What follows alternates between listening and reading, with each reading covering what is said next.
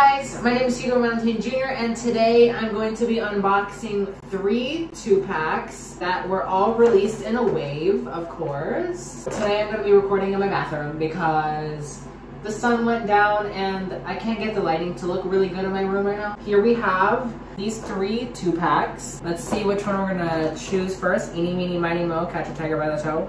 Okay, so we're opening Emily. I don't know the rest of that, so I'm not gonna count further. But here we have Emily.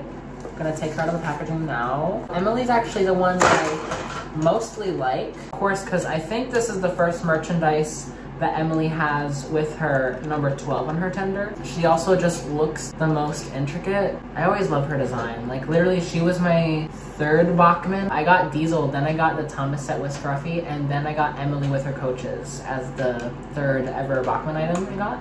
Because she just looks really nice. Like she looks very elegant and classy and all that. So I love her design.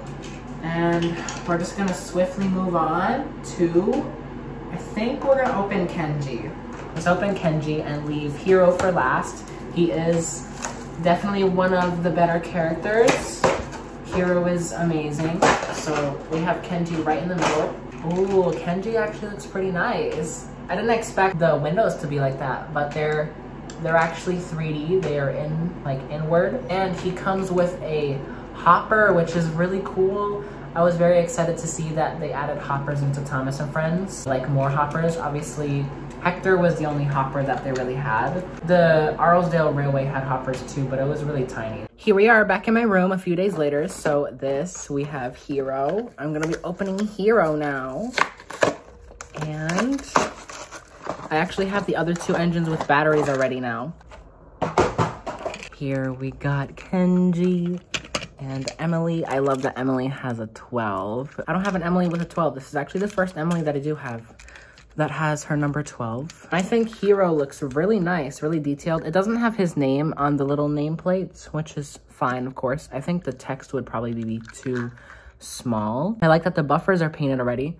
And it's crazy because the buffers are actually gray instead of black. So I don't know if these are supposed to be black. Maybe, maybe not. I'm gonna check it out, of course. But they all look really nice. Look at him. I like that the lamp is also yellow, which is great because I know the lamp actually wasn't even painted on the old Trackmaster 2 Hiro. I got the Trackmaster 2 Hiro recently because I don't actually have a regular Hiro.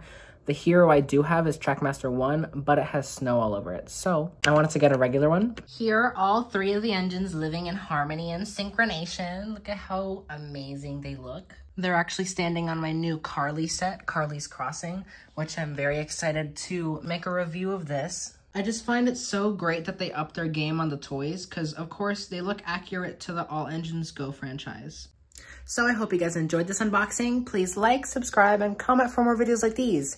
Tell me what you think about these toys, and I'll see you all in the next video. Peace.